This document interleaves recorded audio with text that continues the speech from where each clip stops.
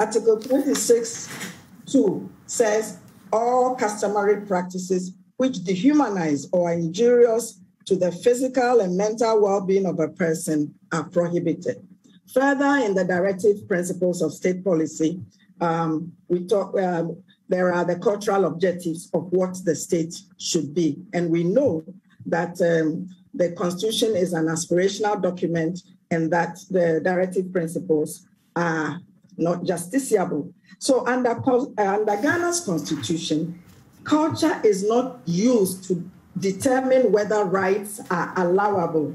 Rather, culture is assessed on the basis of whether it infringes rights guaranteed by the Constitution. So the Chapter 5, which guarantees basic rights, makes no provision for the restrictions of rights on the basis of traditional Ghanaian customs, beliefs, and values. The second point I had made was about the sanctity of marriage. So when we look at Ghanaian law, LGBTQ persons are excluded from the institution of marriage. In an earlier program that I was on this week, I tried to make the distinction between sex and marriage, that sex is a private, intimate affair. Marriage is a public institution. The state has a legitimate interest in regulating marriage, in setting out the conditions under which marriage can occur.